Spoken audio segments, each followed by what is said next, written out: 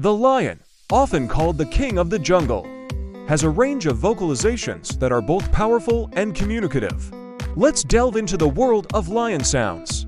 The most iconic sound is the roar, a deep, resonating sound that can be heard up to 5 miles away. Used to mark territory and communicate with pride members. Then there's the growl, a warning or threat, especially during feeding. The snarl is a sign of aggression, higher pitched than a growl. Grunt is a short sound, often a form of communication within the pride. The moan is longer than a grunt and indicates distress. Chuffing is a friendly sound, often exchanged between a mother and her cubs. Lions also hiss and spit when threatened, and lion cubs mew to get their mother's attention.